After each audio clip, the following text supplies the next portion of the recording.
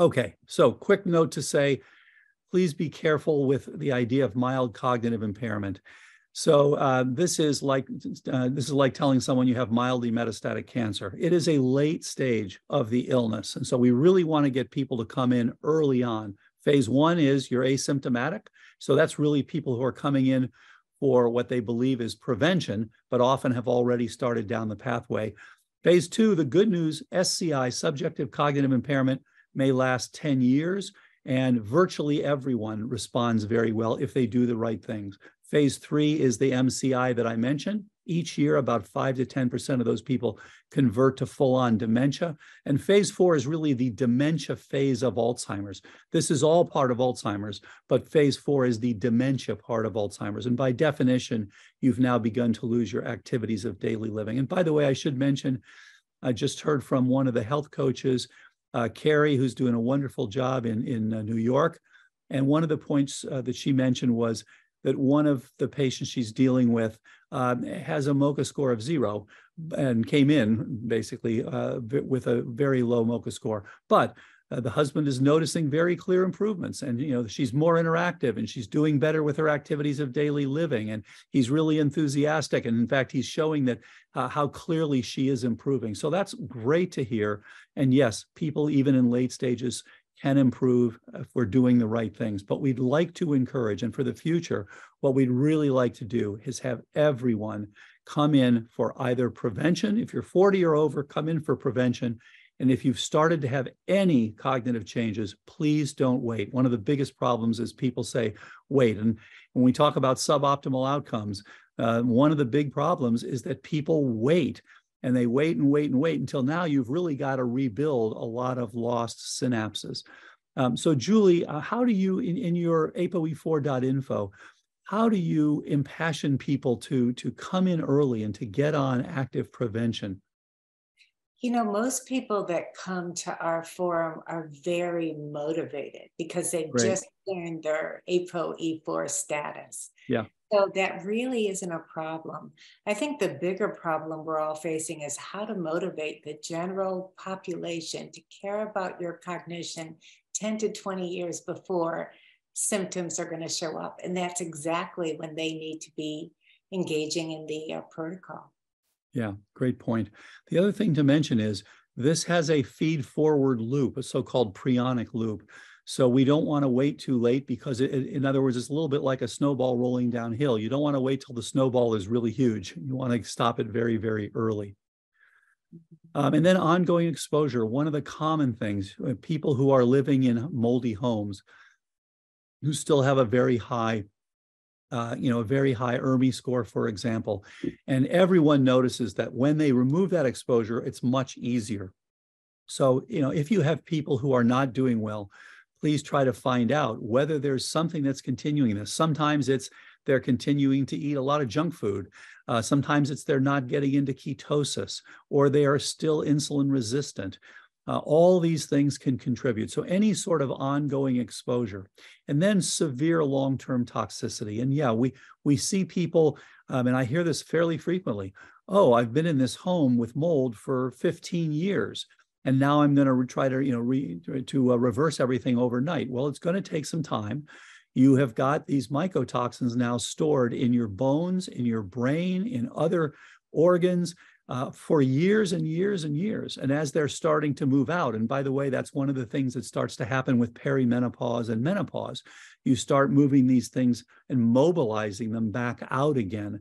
And that, we believe, that's why so many people present in their late 40s and early 50s, often with a non-amnestic problem. Although, to be fair, if they are ApoE4 positive, there's often some amnestic component as well. And we'll talk about type 3 in the next part here.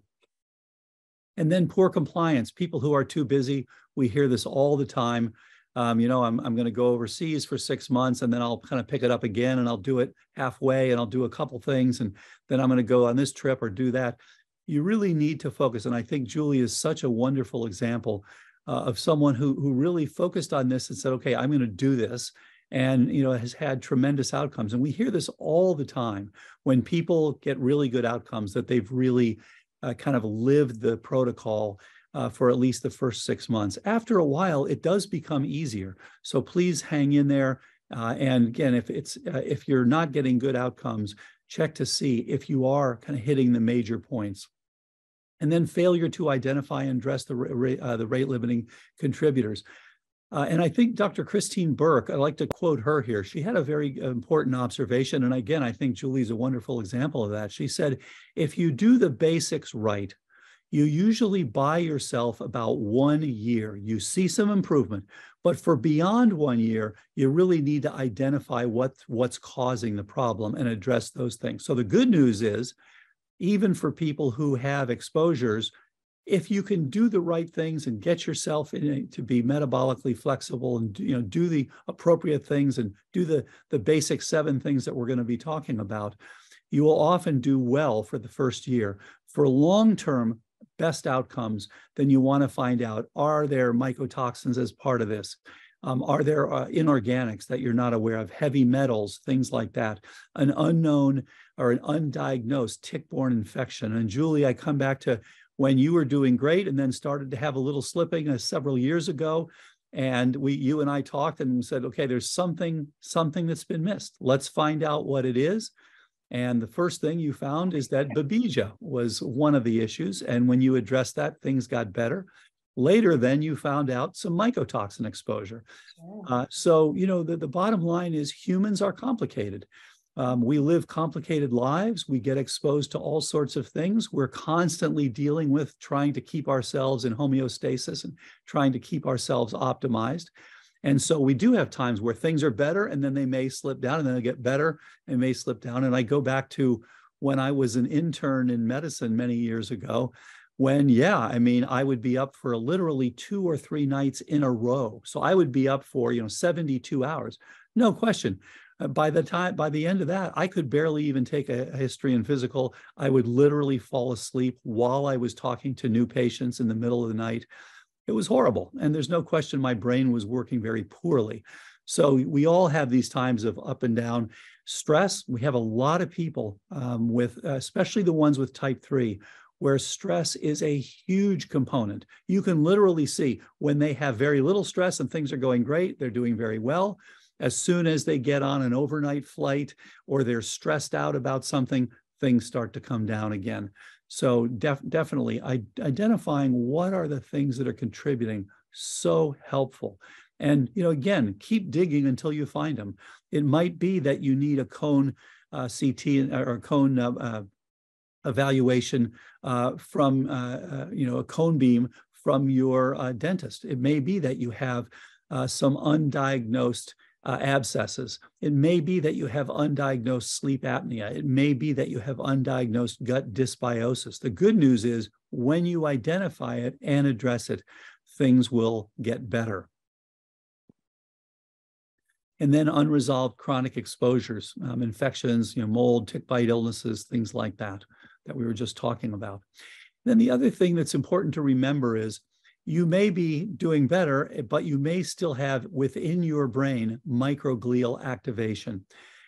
And I think that's, and I should also add mast cells, another one that can do the same. And Julie, maybe, I don't know if you want to mention your recent discussion about mast cells, because I think that could turn out to be helpful for many people.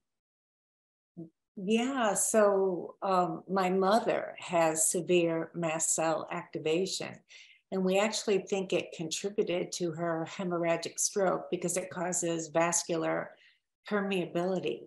Right. My mother is also a migraine sufferer. So her neurologist recently prescribed Nurtec, which is a CGRP inhibitor. And shockingly, it took care of the headache beautifully, but it also treated the mast cell activation, and her cognition experienced a huge bump up, all with one little tablet. Yeah. So I was shocked, and I started scouring the literature to see, has anyone else discovered this or found this? And you and I together found there are mechanisms that explain the mast cell activation improvement and even the cognitive improvement. Yeah. I wish somebody would get interested in this. I wonder if it's an N of one or if it's a, would have a broader application, but I think it's fascinating. Yeah, great point. And it turned out, interestingly, one of the physicians who's involved with the upcoming trial, Dr. Craig Tanio in Hollywood, Florida, has also noted this in some of his patients. And he has been he actually has been using a different one called Ubrelvy instead of Nurtec ODT, but they both have similar mechanisms of action. So again, it comes back to the fact that as long as you have activation of the innate immune system, and that can be the microglia, it can be mast cells, and to some extent, it can even be astrocytes, then you're going to have a suboptimal outcome. So we want to look at ways to bring this down. And I would also add, one of the researchers that I've worked with for years, Dr. Alexei Karakin, and I give him a lot of credit. He's very interested in the interactome, all the things that are interacting, these various proteins and other molecules that are interacting as part of these signaling pathways. And what he's pointed out is if you look at the inflammation that is associated and the immune activation that's associated with Alzheimer's, it really comes closest to a part of the innate immune system, which is the memory part. So we all know that your adaptive system has long-term memory. So you have memory lymphocytes, for example. But what hadn't been clear until just about a decade ago or so is that the innate immune system also has a memory, and it's stored in 3 different areas: in your bone marrow, in your endothelial cells, and in your tissue macrophages, which in the brain, that's your microglia. And so these are things that now become hyper responsive. So when you have this memory and the amyloid looks like it is part of the memory, it's saying, I have been insulted, therefore I'm going to leave some troops out here. And the next time I get that insult, boom, I'm ready to go. So essentially it's saying if you are ApoE4 positive, for example, or if you are inflamed because you've eaten saturated fats or because you've lived in a moldy house, these are all ways to make your innate memory on high alert. And there now, anything that happens to you, this is now engaged.